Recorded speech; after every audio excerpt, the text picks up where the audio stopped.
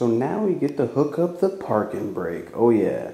Now the parking brake is actually going to go right in between the two seats, right next to the shifter. And it actually works pretty much the same way the hydraulic brakes work. It just does it manually by hand instead of using your foot. Oh, and by the way, look at this. My dumb cat just pooped in my garage, and he was too lazy to cover it up. Isn't he like supposed to roll that in kitty litter or something?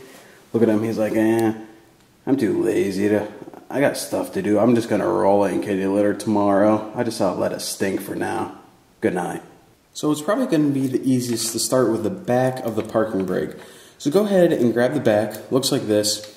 And now the first thing you want to do is put this little nub where it connects to the brake.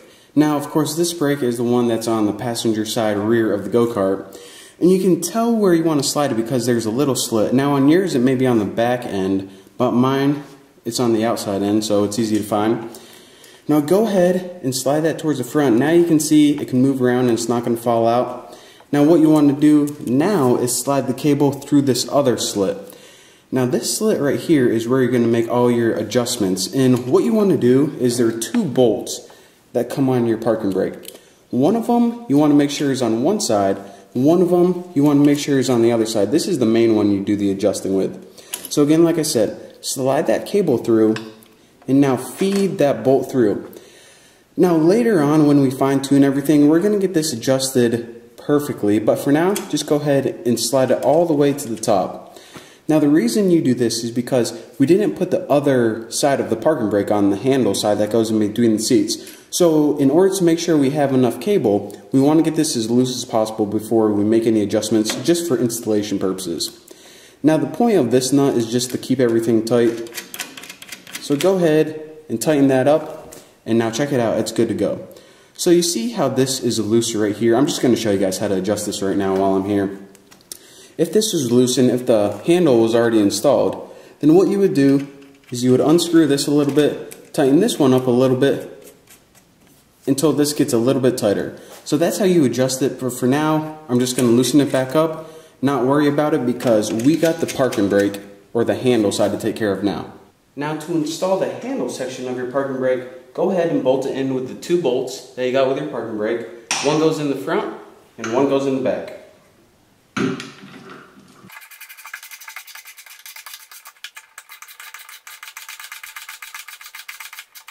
Alright, now that the handle is securely bracketed on your frame, what you want to do now is loosen all of the adjustment bolts as loose as you can get them. This is just so we make sure that everything gets into place before we start tightening things.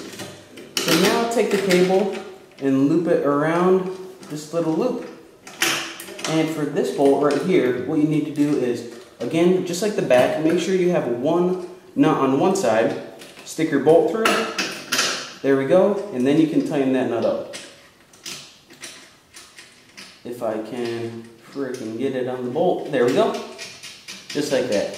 Now is where you make all your adjustments. So make your adjustments, and you usually want to use wrenches for these, but I'm just tightening them by hand for demonstration. Go ahead and adjust this one first, and then go ahead and adjust this one. And once you have your back one adjusted, this is good to go. You can now use this parking brake, pull it up, and you'll know that it's tight enough because when it's fully tight, you'll see in the back that that's when it hits the very end and you'll be able to feel the tension on it. But anyways, that's how you install a parking brake. So in the next tutorial, what are we going to do? I think we're going to install the tire. So sounds pretty cool. I'll see you then.